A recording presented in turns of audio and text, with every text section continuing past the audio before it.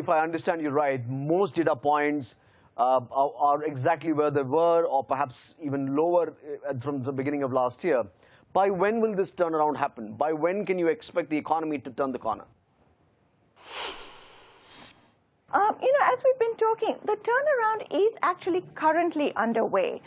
There are signs that industrial output is rising, albeit very slowly. And there are signs that inflation may be about to alleviate, although, like I said, we're not certain about that. So I would say the turnaround is actually underway.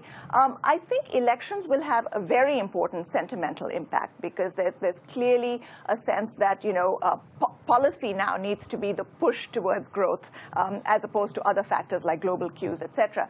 And I think that's something that we'll only know once the election outcome is clear. And even beyond that, once whoever forms government makes their platform and their policy priorities known. So I think the way that we see elections is that they will have a huge sentimental impact at this point.